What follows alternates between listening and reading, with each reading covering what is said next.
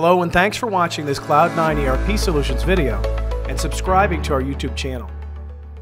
In this series of videos of Acumatica 2023 R1, we're going to talk about how tasks in Acumatica have been improved. So we now have a redesigned task list under Tasks, under Time and Expenses. You can find it here in the workspace. One of the things you notice is that as you're highlighting or selecting through your different tasks, you now have a pop-up panel that can give you a bird's eye view of what that task is about. If we open up this particular task, Acumatica has also reorganized this screen. The first thing you notice is that Acumatica added a subtitle which matches the summary for better visibility. Complete and follow-up and cancel are available if you're in an open or processing status of the task. You're in a draft status, only the cancel button will be enabled. And the completed and canceled status, none of these buttons are available.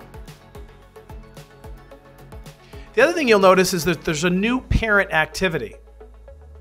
So what Acumatica did here is they merged everything into one activities panel. So what you can do is you can create tasks, emails, or any other activity that you have here. If you're using Microsoft Teams, you'll see that option here as well. So what we did here is we created a task. So in order to complete this loss analysis report, we created a task that we're going to need to get training from Cloud9. So we put that in there, and you can see the parent activity here.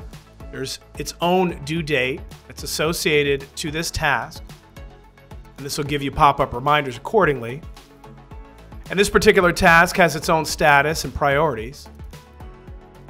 And then we follow it up with an email. We can get into the portal to create our case to get our training.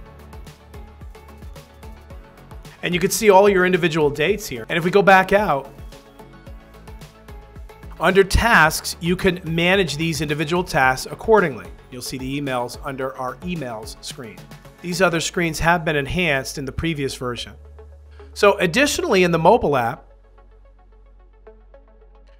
you'll find that any of these task activities or the related child activities will show up under recently visited.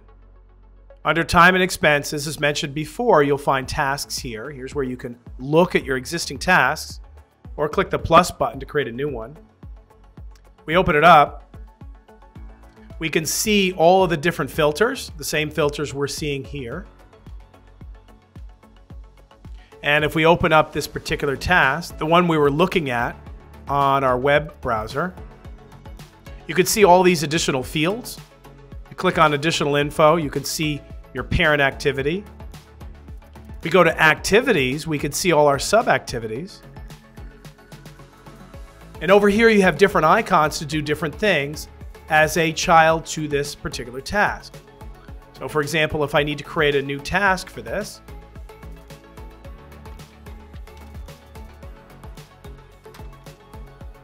schedule training with Cloud9 ERP Solutions. I have my status, my priority.